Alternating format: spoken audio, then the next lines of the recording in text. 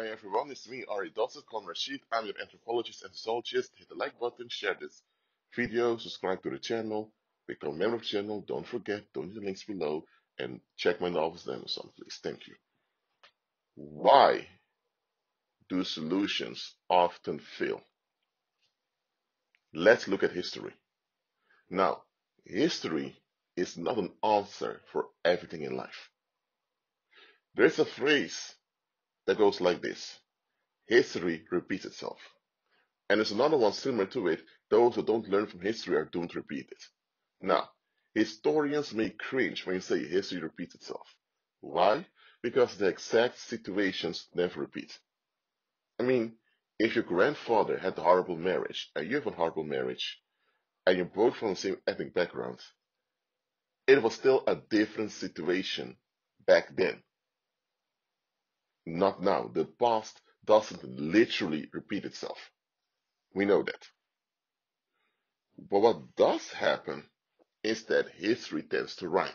So when people say history repeats itself, what they actually mean is that similar things tend to happen again. Now look, some things will happen in a similar way. Think about the cycle of rainfall. Water is in the oceans and the seas. It vaporizes into the air, turns into clouds. Then it moves towards the mountainous areas, begins to fall again as rain. Then through the rainfall, it goes to the rivers, and so back in the seas and oceans. And that's the cycle of rainfall. And that has been going on since the Heavenly Father created the earth. And that will always continue for all eternity. One thing we need to understand about history is that history isn't just about natural processes like rainfall. It's often about human behavior. So, of course, if there's a hurricane in the Caribbean right now, man, how many hurricanes have been there for the past centuries? So, of course, there will be hurricanes. If you say history repeats itself because there are hurricanes still there, well, there will be hurricanes. That's how the environment there is built, but Heavenly Father. If you say that, well, it's snowing again in Norway, well, it's expected. It's a Nordic country.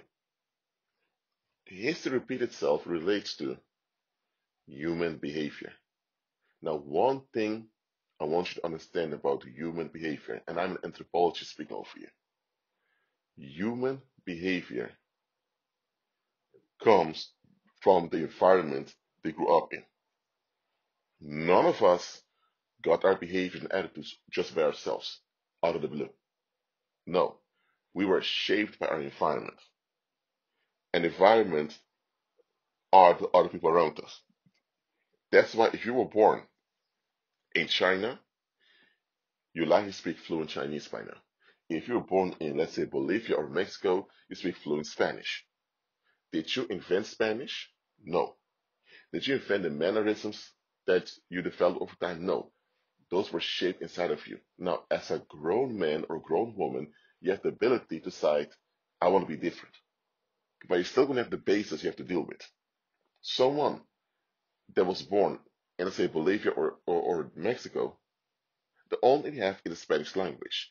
If they want to learn another language, let's say French or um, maybe Polish or whatever, they still have to master Spanish fluently and properly. Because if they can't even speak their own language properly, how the heck are going to learn another language? So, as a human being, you get a basis.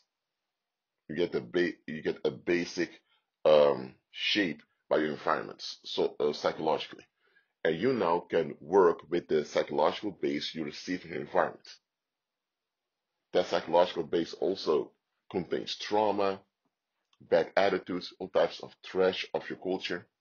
Hey, but that's what you have to work with.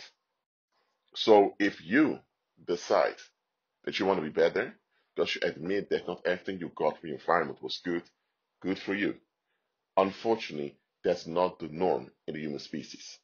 Human beings tend to excuse dysfunction and even look away from wrongdoing, especially wrongdoings committed by a group. So, Because human beings have a tendency to make excuses for wrongdoing, and they tend to look away when evil is done, dysfunction tends to continue generation after generation. It is not easy to look at yourself in the mirror, admit you have deficiencies, and that you have defects. It is not an easy thing to do. It's especially not easy to look at others around you and see that it isn't just you, it's everyone who has deficiencies and defects. And it's another for you to realize that the only thing you can make happen is that you decide to become better. You can't make others want better. So you realize that as long as you're alive, you'll have to deal with a lot of people that remain defective and deficient. That's what the Bible calls iniquity. Iniquity is when violence is normalized in a population. It's normalized through excuses and through mythological explanations. For example, in astrology, you have this thing that if you're born, born in a certain month, then you have certain behavior characteristics. And people would ask, what's your sign? Some would say, I'm Pisces. Others would say, I'm Leo. Some would say, I'm Virgo. Now they base people's character based on the month you're born in, even though the month you're born in has nothing to do with how your character develops as a human being. That's to do with your environment and your own personal decisions while growing up and also after you've grown. But it's easier to use astrology to explain away deficiencies within your own character than to own up to them and look for help. So, normalizing violence happens various ways. Excuses, mythological explanations, and religion is another way violence is normalized. Just know that that is the cursed condition of the human species. The only way out is by serving Heavenly Father. Unfortunately, to serve Heavenly Father, you have to worship Him in spirit and in truth, just like Christ said. But here's the thing, spirit and truth means that you have to be real. You have to own up to things. And a lot of people simply don't want to own up to things. So they look for like-minded people that also are desperate to escape just like them, and they form this movement called society.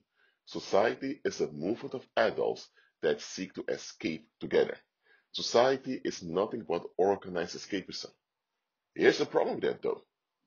Escapism brings forth more damage. What do they do when damage accumulates and there's always unrest around? They don't want to change from escapism to being realistic. At least most people don't. So they look for an outlet for the unrest and then continue like nothing happened. So society can only function if there are victims to leech off. So society is organized escapism, and with that also it's organized victimization. Now, society cannot work if people are fully aware of what they're doing. Because when they're fully aware that they're doing wrong, so that they can cowardly escape, the effect of the organized victimization will not work. Let me give an example. Let's say someone stabs, let's say Jeffrey stabs Mike, and Mike claims, oh, Mike tried to attack me. Now, if people believe what Jeffrey said, they're not okay with Jeffrey stabbing Mike, but now they will condone it and they will choose Jeffrey's side because it was self-defense.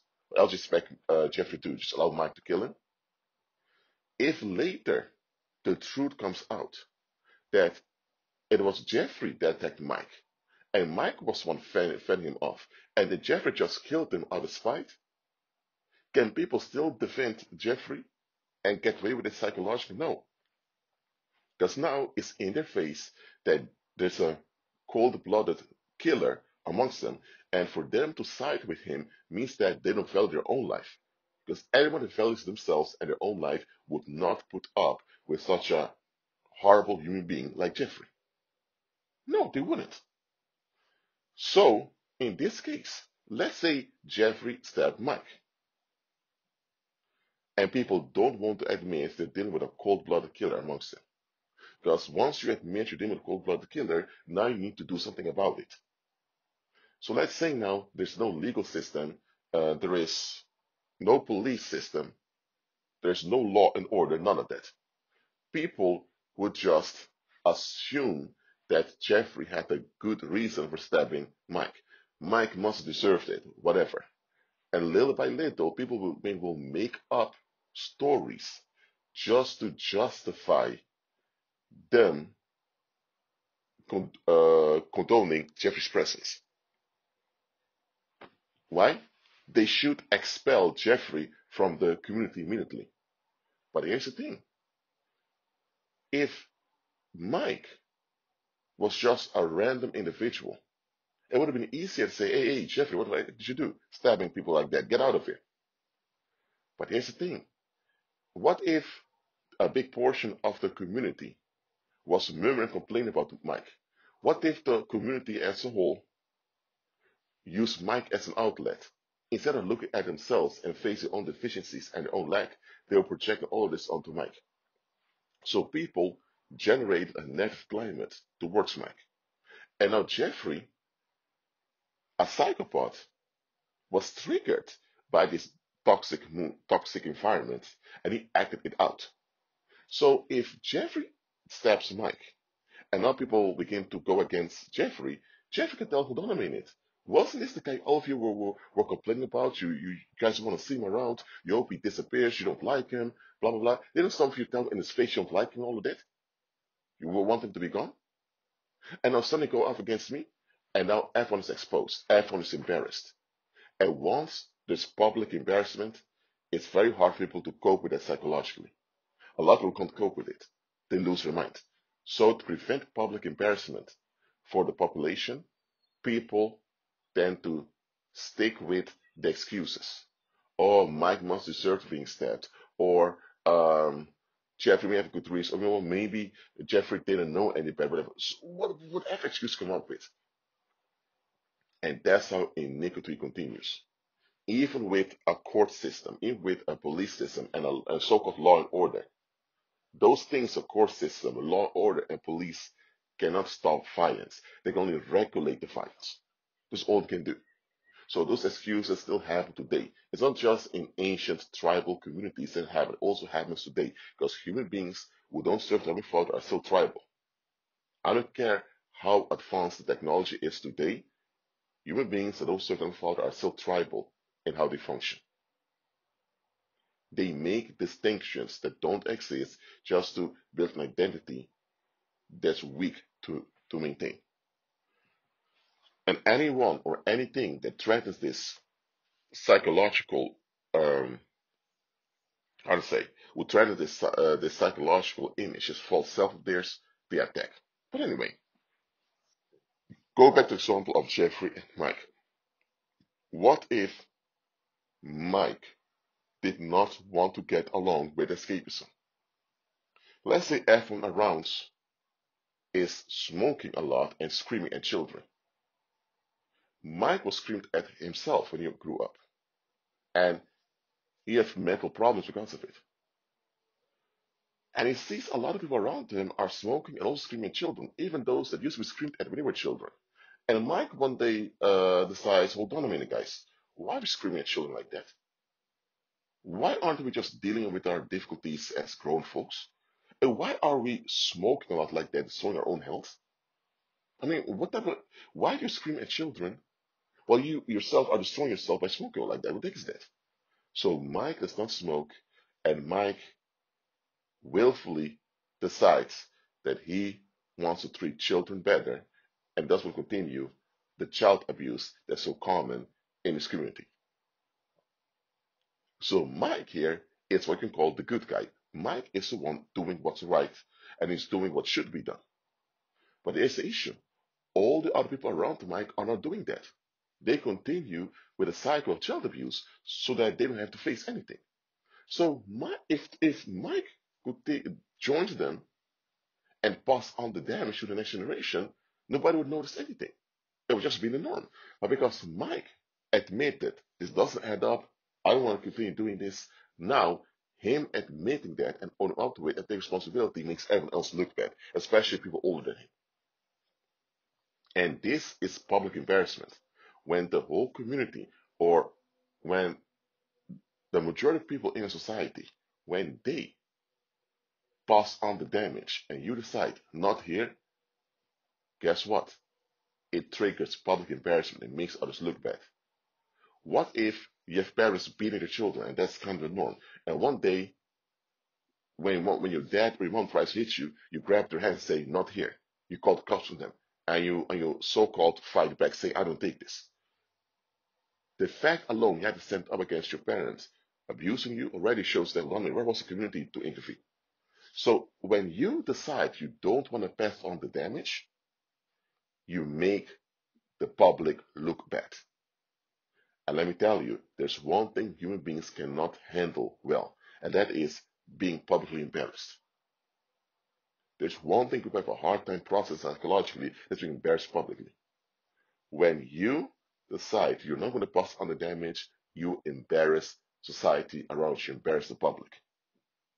And let me tell you, even though they will admit you're right, intellectually they admit you're right, but they don't inside emotionally, they're upset with you.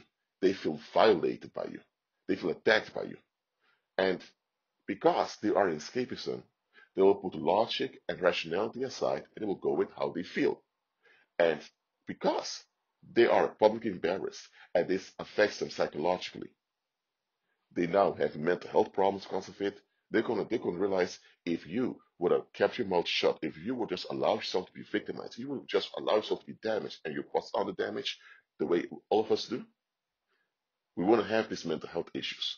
But because you did what was best for you, you did what was right, and you call things out, now we have to face things. We are overwhelmed and now we have mental health issues. So they're gonna blame you for how they feel. Even though they should have admitted these things all along, how can you do what's best for you and for the community be an offense? But they will perceive it as an offense because now they have to process that they are forced to process things they don't want to process.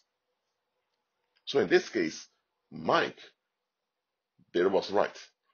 The community didn't want to admit this. So now the community begins to act out revenge against Mike. Now they don't directly attack Mike, but they begin to murmur, complain about him. Some people begin to avoid him. Some people had enough courage to tell him, oh, "I don't like you, blah blah blah." They begin to cuss him out, and those people only dared to do that because they knew there was a big portion of people out there that couldn't stand Mike. So if now, let's say Jeffrey comes up and stabs Mike, he's doing the dirty job. People want to get rid of Mike, but none of them actually dares to do it because nobody wants to deal with the consequences of directly killing someone. So now, Jeffrey attempted to do what everyone wanted to do, but now they all look at Jeff like, what the heck is Jeffrey doing? Guess what?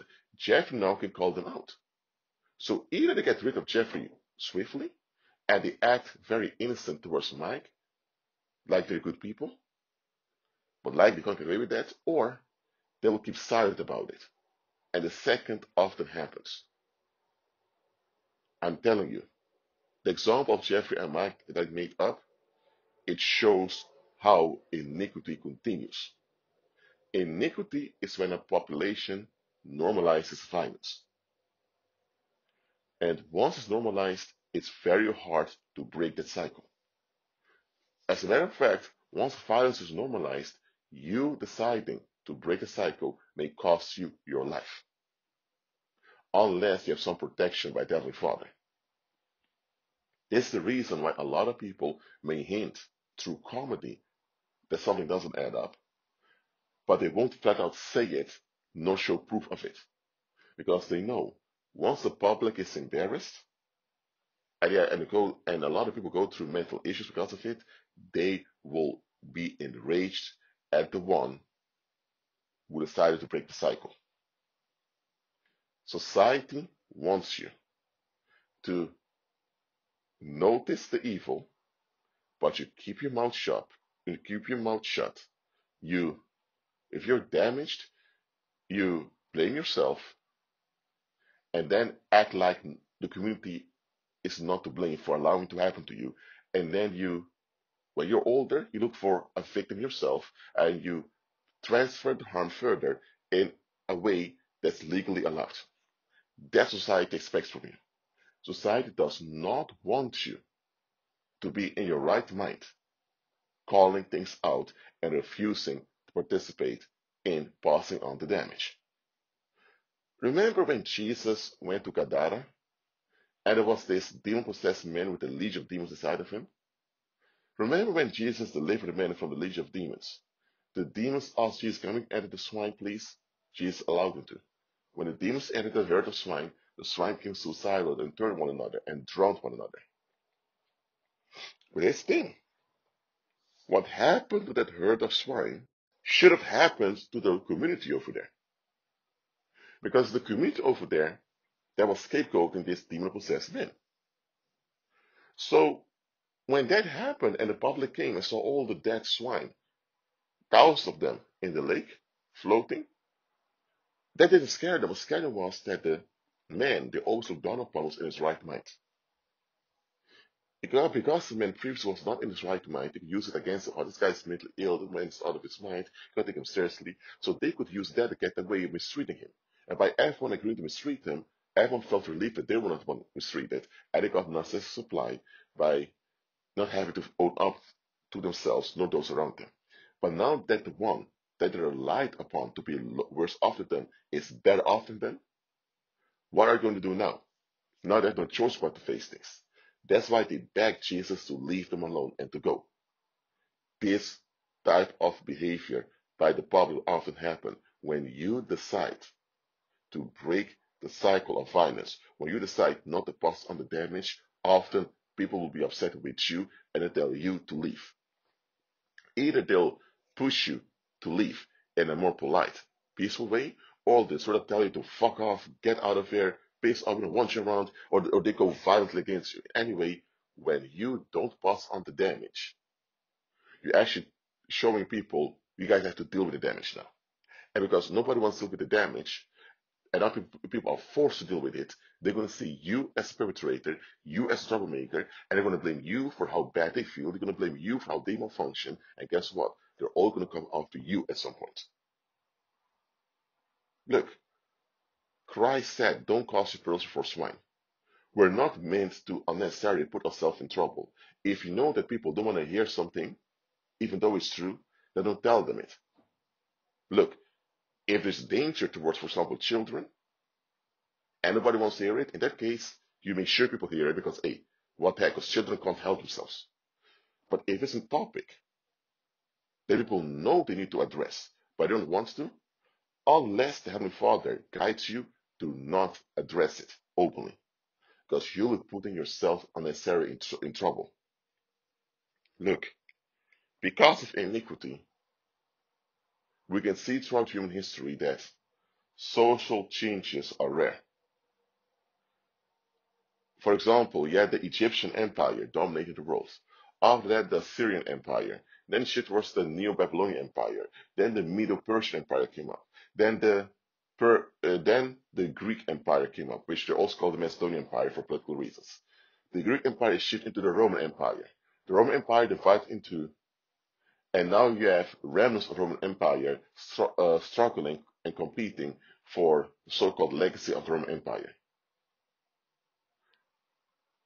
So the nations that dominated the earth changed. First the ancient Egyptians, then the Syrians, then the Babylonians, then the Medes and the Persians, then the Greeks, then the mixed Greeks, which we call the Romans, and throughout what the West Roman Empire later had the Catholic kingdoms, which turned into West colonial powers. In the East Roman Empire, you had the Orthodox Christianity coming forth, and later Islam emerged also. You had the Ottoman Empire. So what I'm saying is the domination, the political domination may shift here and there, but it's still the world. People are still escaping. What I'm saying is that history shows that people don't change for the better unless they're forced to change for the better. And even that will not be an easy process because it's something people normally don't do. Let's look at the exodus of the Israelites out of ancient Egypt. Why didn't their father allow Moses when he was still young? Because Moses was a pharaoh together with his stepdad, because Egypt was divided. Moses had experience in diplomacy, in warfare, finance, all of that. Why didn't their father just push Moses when he was 40 to leave the Israelites who were in slavery towards the land of Canaan, then declare the land of Canaan autonomous, then independent from Egypt? It would have been, people was, it would have worked. But then historians, even us today, would say, this was just a prince from Egypt starting his own dynasty. We would see this as a continuation of the Pharaohic history. We wouldn't see this as God acting.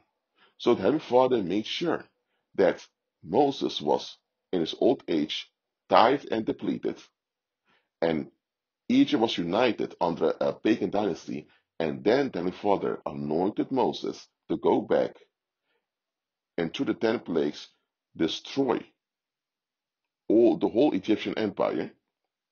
And it happened by tricking them in resistance. And by their own resistance, they destroyed themselves. This happened with the ancient Egyptians. And now the ancient Egyptian empire collapsed. Now they also had to hand over all the wealth, all the riches. And overnight, the Israelites went from being slaves to being the richest, wealthiest, healthiest nation on the earth. And then you had the cross into the Red Sea. All those things were to make sure people realize the Heavenly Father is behind it and God gets the credit. And because God got the credit, the Israelites were better off. Rarely did anyone ever dare to challenge them. All of this had to happen to make sure the status quo before the Exodus wouldn't come back. Thing is, a lot of Israelites who witnessed the Exodus themselves did not enter the promised land because they were still holding on to the past, even though the past holding on to was horrible. Human beings are creatures of habit, and nothing wrong with having habits. But when we hold on to habits unconditionally, that goes far. Unfortunately, that's what a lot of human beings do in this fallen state, holding on to habits without any good reason. Having a good habit is good, but if a habit becomes dysfunctional and harmful, you need to let it go. You need to develop better habits. Some say it takes 21 days to develop new habits. I don't know much about the science. You can look it up for yourself. But what I'm saying is, we need to admit the following. Social changes do happen throughout history and do happen today, but they're often slow and they often have to be enforced. And well, when changes for the better happen, they are often met with fierce, violent resistance.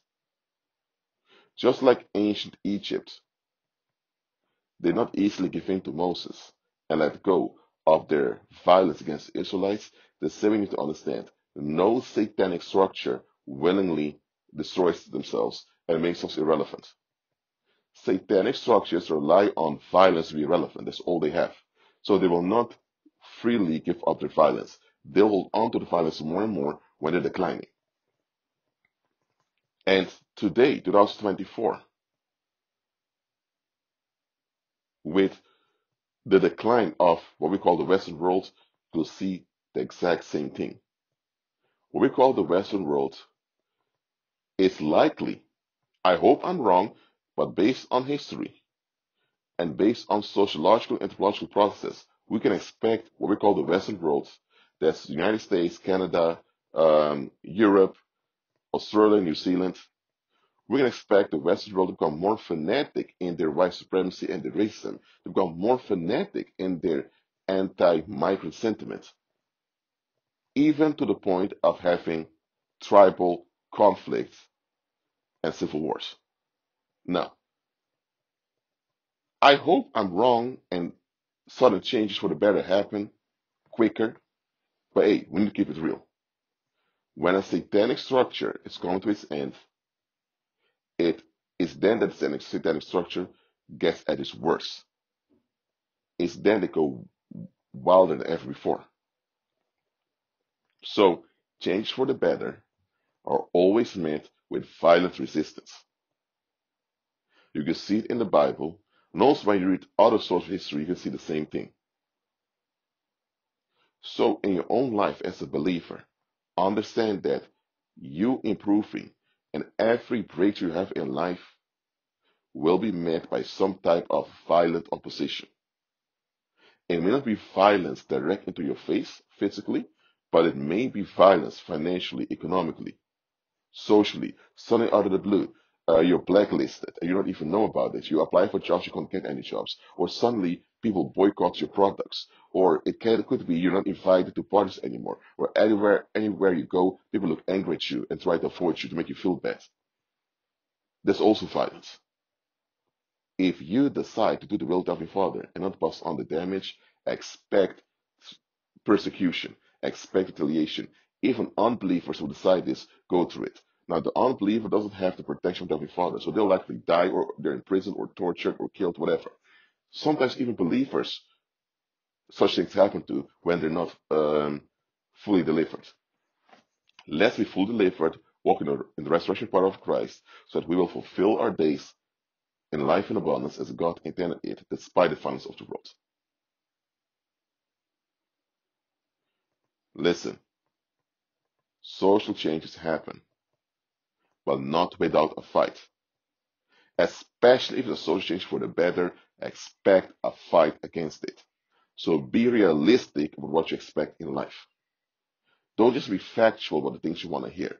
Be real about what the facts imply. Be real about the implications of the facts also.